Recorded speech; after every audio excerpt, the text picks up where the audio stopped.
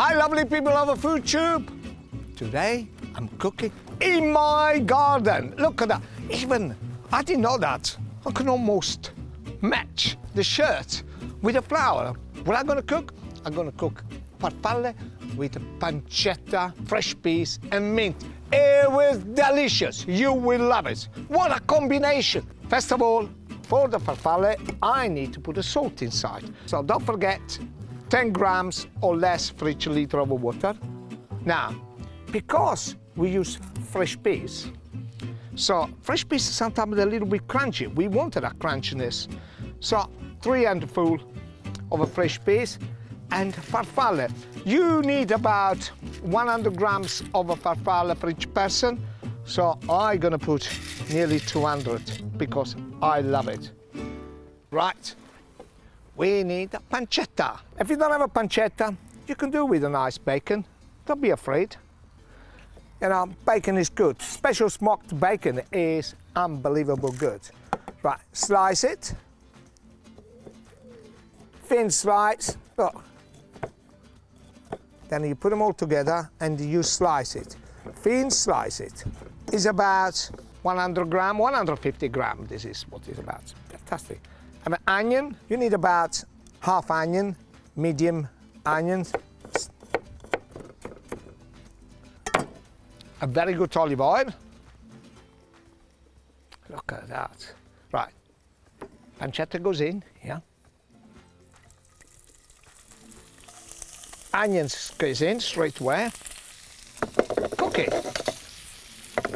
I'm gonna get the spoon out. I'm gonna get the spoon out. Watch this. Is it good? Stir it. I wanted to soften it, but I don't want to brown it. Okay, let's put the pasta inside. The pasta is ready. It takes about 1 minute. It's done. We put them inside. Peas is done exactly the same time. Look at that. All in, all in, all in. Okay, that is done. Now, let's go put it back. Yeah. Now, let it cook a little bit in this pasta water. The peas, the pancetta, the onions, and the farfalle. Now, I'm waiting for this pasta water to evaporate a little bit, and then can coat it, and the pasta can become very, very silky. So, just do this. You can see it become more saucy because the pasta took more the lovely pasta water flavor inside. Some of the evaporated and that become more easy to handle. At this stage, just turn it off. Now, we need to put some parmesan cheese inside. Yes. It's good. Stir them a little bit. Nice mint. What a combination! Mint and peas. The world love mint and peas. Yeah, just a nice little bit. Just put them inside. I mix like this. And last, not the least, shall I do 3 times? Amalfi lemons. I love it. Little lemons. Now let's plate it. Come on, get in, get inside.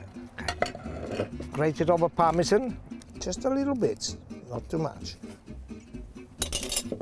Little touch of a mint.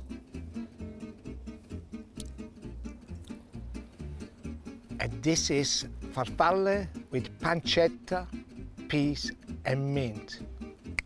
Enjoy it. You can cook it, you can do it. And subscribe, it is free. Let's all cook together. I love you all.